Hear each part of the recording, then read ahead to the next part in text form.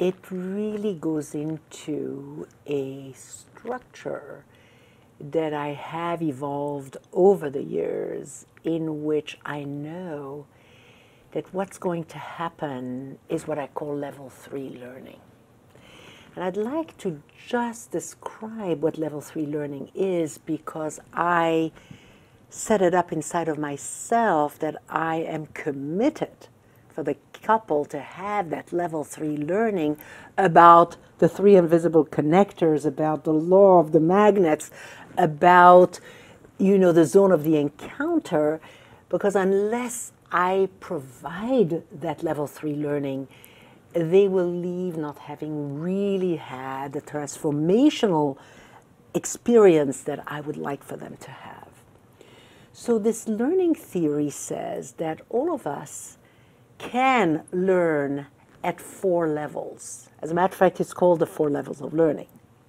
There is level 0, where you're present and you're really trying to learn whatever you're learning, but nothing penetrates. And all of us have had level 0 learning. Plenty of times. Plenty of time. We've gone to a lecture. We were really there. We even took notes. But if somebody says to you, so what did you learn? You can't even come up with it. Level 0. Level 1 is you learn a skill, but you can't really integrate it into your life. You don't know where to put it. I have that with texting. I've learned it 7 times. I still don't know how to put texting into my life. And yes, it certainly makes me a 20th century person in terms of texting. It gives you more chances for encounters. Yeah, that's very true. Oh, goodness.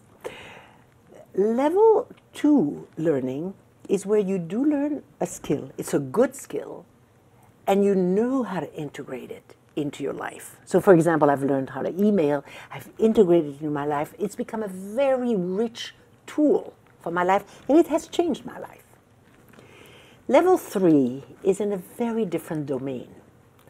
Level 3 is in the domain of transformation. When you learn at level 3, there's a before and there's an after. You're never the same person again. And of course, wanting level 3 learning is a mindset, because you've got to say to yourself, I am ready to change. I am, yeah. It's almost like you have created the space and the bridge to do that. It's similar, because you prepare. It's almost a readiness to take in something wholly new.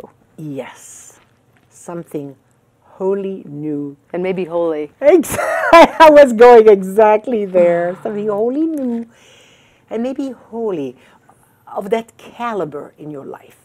Now I see my responsibility as a therapist, as a couples therapist, to create the conditions for level 3 learning. And my whole commitment is that when I teach the 3 invisible connectors and the whole structure that goes with entering into that field, I will give them a chance to have level 3 learning. Because I do know that people can learn skills and even have it at level 2 where they know how to integrate the skill. But if it's the same person integrating the skill, it won't shift their life.